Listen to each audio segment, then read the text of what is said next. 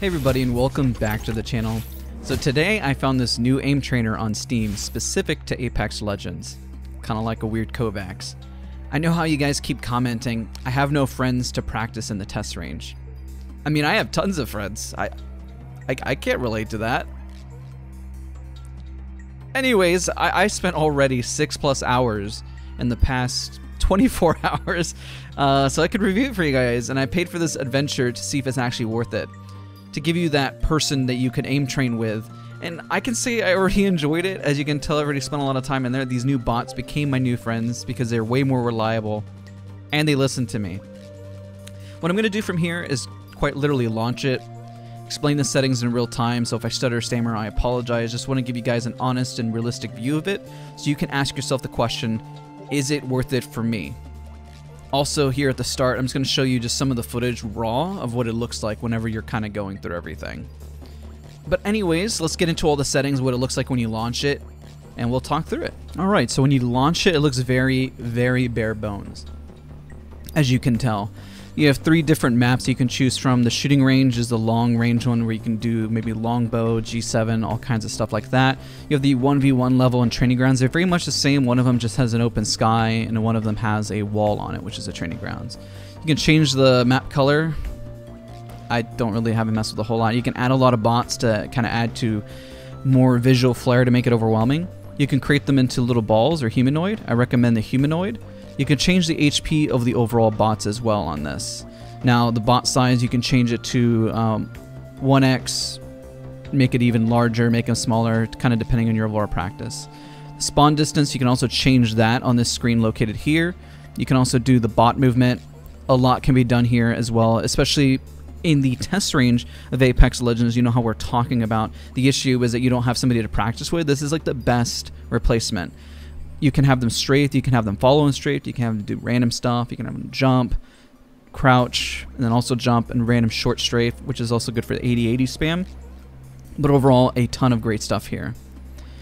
They can show the bots can attack, they can show the health bar, show the aim assistant where it kind of has that purple bar. You can turn that off if you want. I'll leave it on so you can see it. You can also show hit marker and bullet trail. Now here's the coolest part about this overall experience is that this was obviously updated. Like they have the Volt, the Alternator, the Havoc, the Flatline, the R301. So if you want to do the R301, you can put various stabilizers on there to kind of practice those, whether you're having a gold one or level 1. You could put standard stock. You can change the optic. You can also put a magazine size. I recommend changing it to ultra fast reload so you're not waiting for a reload animation every time you finish. So that's kind of nice. So right now I'm going to leave it to the Volt and the R301 just as an example of what to practice. I don't really notice a difference between start challenge and start practice, to be quite honest, because once you're in there, it's not like there's a timer. Maybe there is, maybe you just haven't really learned a whole lot about this overall, but nonetheless, that's an interesting thing that you can overall see. You can also save your presets, so after you mess with all these settings, you can change them, maybe one with a higher sensitivity, maybe one with a lower sensitivity, because you can change your keybinds. You have this all here. You can change your aim to toggle or to hold. You can even do the sprint style that way.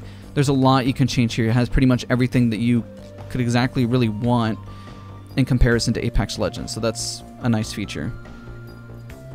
Now, you can change the game settings, so it has all your FOV settings here. I put mine to 101. You can change VSync, just always turn that off. Frame rate unlimited, full screen. Visual fidelity doesn't really matter a whole lot. I don't really notice a huge difference. I mean, they're bots and it's kind of an empty landscape. You can change the audio, you can change your mouse sensitivity. I changed mine to match my hipfire, so that's why this is 1.251, and you can change your mouse sensitivity as well from this big scale. You can customize per zoom level, which is also sick. I actually just discovered this as I'm doing the video, so that's amazing. I'm probably going to actually copy and paste my settings, put them all in here. That's actually amazing. That's pretty cool. But nonetheless, once you get in it, it's pretty straightforward, to be honest. I'm going to show just a few examples. Obviously, you have the challenge here, and you can just kind of move around, strafe. Please don't judge my aim right now. It's pretty early in the morning. See how I can crouch spam, move around, get into a fight with these guys, you know? Practice your overall spray. Mine apparently isn't that good this morning. But notice how the ultra fast reload kind of kicks into play here, right? That's what I was trying to refer to. You can switch to the Volt. Well, actually I was using the Volt. that makes sense why my aim over here compensating for the wrong gun. But how it has a hollow and HCOG, and the models of the weapons also look very similar to what you're trying to look for. Overall, pretty solid experience. You can change this, you can change the distance in which they spawn. If you want to make it more hectic, you can add more bots to this as well.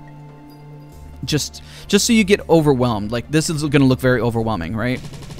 But it's going to help you get used to being overwhelmed and seeing all the markers. I think this is really good practice, to be honest, as well.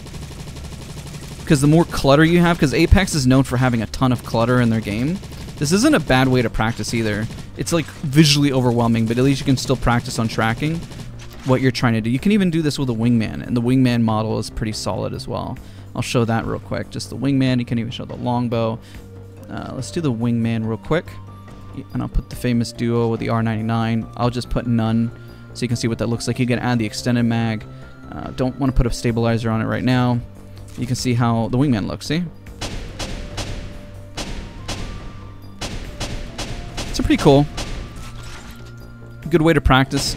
So the bots, actually this is important to note, they move faster than Apex Legends, which is not a bad way to practice. I highlight that because if you can hit these guys, and you should be able to hit anybody in Apex Legends, somebody can disagree that they're moving the same speed, but they seem faster. That's just my own personal 2 cents. And again, I'll show you the training ground, what that looks like. See how it's pretty much the same overall look, but with just a solid background. Let's see what this classic, I guess you can turn it to blue. See how it's got blue on there? There's not a whole lot here, but what is here is pretty important to helping you improve your aim. So if you want to do just a shooting range, you can have them spawn really far away if you really struggle with hitting your shots, you know? Because, you know, the biggest thing, especially controlling recoil at a distance, you get the markers on there. You see, oh my god, I can't even see those guys. Now that's a little unrealistic. It's probably best if you use like a G7 or something along those lines. I gotta change my sensitivity settings now that I've literally in real time learned that you can change them per scope, which is really, really sick. So I just gotta adjust this and work on that. But I hope this was pretty insightful to decide, I mean, is this worth $5? If you do a lot of Apex Legends and you do a whole lot of Kovacs, this isn't a bad way to spend your money, especially unfortunately whenever not everybody wants to go in the test range and practice 1v1 fights, right? I think this is a great alternative considering the recoil pattern is there on the gun. Like if you just see the recoil pattern, it is present on the weapon. I really don't notice the difference between practice and challenge mode unless this is being built out, but nonetheless it's just interesting. And if you add the stock, obviously I think you move a little faster. So if I were to change that real quick, let's say I put a level 3 standard stock stabilizer so you can see the difference. See how my movement speed is a little faster as a stock? You need to practice a higher movement. Really bad recoil control, but kind of see the difference there just a little bit. Not a massive one. Alright, I'm going to stop rambling. I hope that you found this video insightful. Hopefully this was helpful to help you make a decision about this. The only thing I did notice in terms of a bug, I think after a while it stops recording accuracy from what I noticed. Like if I was sitting here for about like 30 minutes playing, then I noticed it just stopped recording the overall accuracy. Then I just reset the challenge and then everything was hunky-dory again. But has the settings, sensitivity is accurate, it feels like Apex Legends, the gun models are there. They're kind of knockoff versions, the movement, the recoil, everything seems pretty top-notch. It's a fun way to practice considering in Kovacs you don't have any recoil, and everyone always says, this is the biggest comment I see constantly in the comment section, is that, you know, Kovacs doesn't really help you. I look at Kovacs as a gym. When you practice at the gym, then you go play your respective sport, right? You go play basketball, go play football, you go play tennis, anything, whatever sport it is, it doesn't really matter. But then at that point, you go and then you go to practice the actual sport. Nothing beats the real thing. This is a nice segue between blending an aim trainer and the real thing. What this solves is having an issue of just having people to practice against, and while it's better to be in the actual game still, nonetheless, this is a great solid way to practice on your own when you just have nothing around you to practice. Oh, and there is a controller setup beta. That's kind of sick. So it does have this. It is a beta. I'm not a controller, but nonetheless, it's nice to see that they thought about that. So that's kind of interesting. But again, I want to thank you guys so much for watching. Be sure to leave a like, subscribe for more content. Hopefully you guys have been finding this content relatively helpful. That's been the goal overall of the channel, just to help you guys out with your aim, you know, talk more high level, theory, all that fun stuff. But again, thank you so much for watching, and I'll see you guys next time.